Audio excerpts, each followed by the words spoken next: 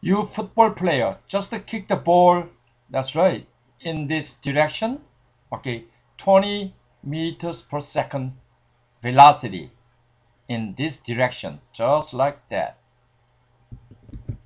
Then step number one, so you must find out x component and y component. For that, you're gonna make that right triangle just like this. Then, oh, look at this one. So I'm talking about speed, okay, not the distance, okay. So speed-wise, okay, it's a x component velocity. This was the initial velocity. This one, so we're talking about speed this way is v, I'm gonna say x equals cosine that angle right there. Okay, so I'm gonna use a theta. Okay, then times okay that original velocity, okay, which is a v0.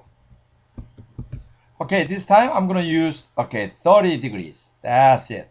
Okay, then this one, like I said, okay, cosine 30 then times that velocity, right? Okay, velocity was 20. So then this one is a cosine 30. That's it. What about vertical velocity, which is right here? Okay, so this one, oh, that's right. So opposite of this angle. That's why we're talking about sine, right? Okay, so 20 sine that angle. That's it. So we have new speed right there. So actual speed for this one, sine 30 means a half of 20, which is 10 meters per second. See? So upward. What about the sideway, like this one? Oh, that's right. Cosine 30, square root 3 over 2. So 20 divided by 2 is 10. Okay, this one is a 10 times square root 3. Square root 3 is 1.7321. So 17.321. That's it. Meters per second. Very interesting, right? So from this information, okay, so we can find out so many things, right? Okay, so this one, so we call vertex. That's right. So even we can find out the vertex coordinates. Then we can find out this curve. That's right. Must be parabola, right?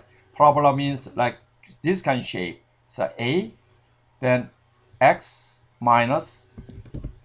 Maybe I can use K. Okay, doesn't matter actually. Then H.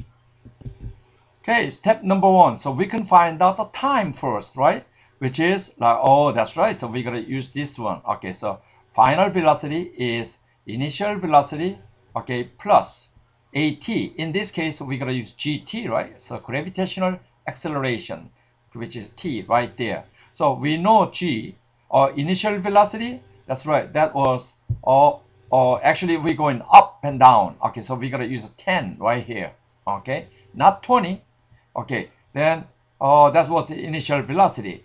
Also, final velocity is going to be 0, right? Right there. Also, we have to understand this one. Okay, going up, okay, time for going to this top. Okay, and from the top all the way to the bottom right here, exactly the same time we take, okay? So that means this final velocity right here, all the way up there, obviously 0, right? So 0 velocity, 0 meters per second. But all the way down, the same speed right here. Okay, this was what? 10 right there. That was initial velocity. Also, final velocity on the ground, exactly the same. See, 10 right there. So you can use either one, okay, up or down. Okay, so hey, I usually like down better because, okay, so final velocity is 10 right here. Oh, 10. Okay, initial velocity 0. Okay, that's why I don't have to worry about that one. See, this one 9.8 because this one is the speed is going up and up. So I'm gonna use a positive. See, I like positive better than negative. So now, oh, T right there. Oh, that's it. So that means, wait a minute. Okay, so T equals, okay, simply T equals 10 divided by 9.8. 9.8 is almost 10. That's why about almost 1 second. Oh, maybe a little more than 10, 1 second. That's it. Now we can find out how far it's going to go, right? Okay, very interesting. See? So now, oh, definitely right here. Okay, that means, oh, so I can say this one is x. Okay, so I'm using x, y. How about that? See, just like this. Then value, oh, that's it. Okay, so we know the speed, which is 17.321, okay, meters per second times 1 second. Oh, actually 1 second up, 1 second down, actually 2 seconds. Oh, that's right, just like this. So we calculate this one. So almost what? That's right. Okay, 34 point, oh, little more than 34 point about 6. So that's okay. Okay, meters. Oh, that's it. Okay, what about right in the middle?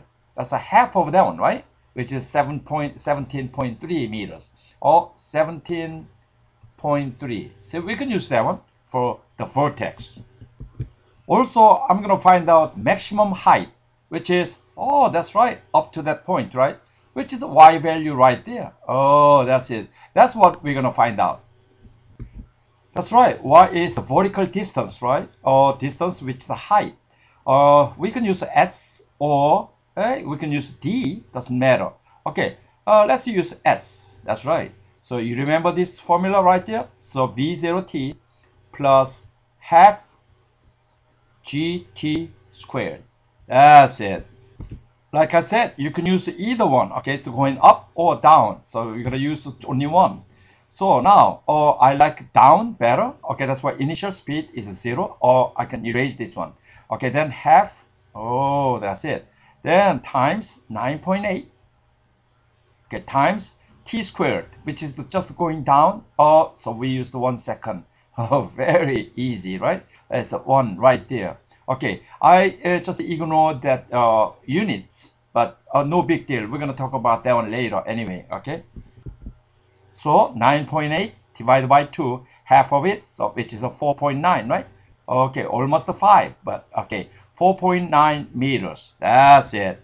So I'm going to plug that number right there. Oh, man, fantastic. So 4.9. Oh, that's it.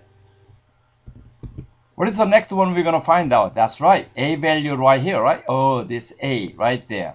So then, oh, we know vortex. This is a vortex formula right there. So now, instead of Y, I can use 4.9. Oh, 4.9 equals A is still there.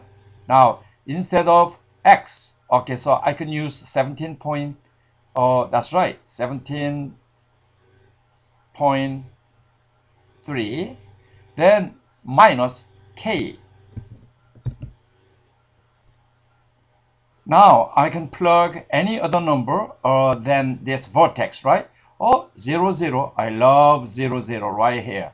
Okay, that means, oh, this is going to be 0.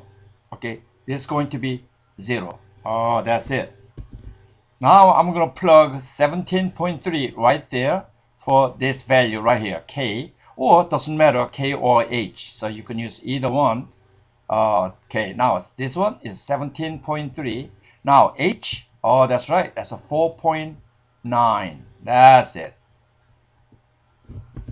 From this, A value going to be about negative 0. About almost 2.8. That's it. Now all I have to do just to make it look good. Okay, so y equals what? That's right. So y equals negative 0.28. This is the formula for this curve. Okay, parabola. Okay, so then, okay, x minus, okay, 17.3, then plus 4.9. That's it. Now, at any place, I just put one, maybe wall. Just like this. I just put wall right here. Okay, distance wise, let's say total distance to this x right there, that was 36.6.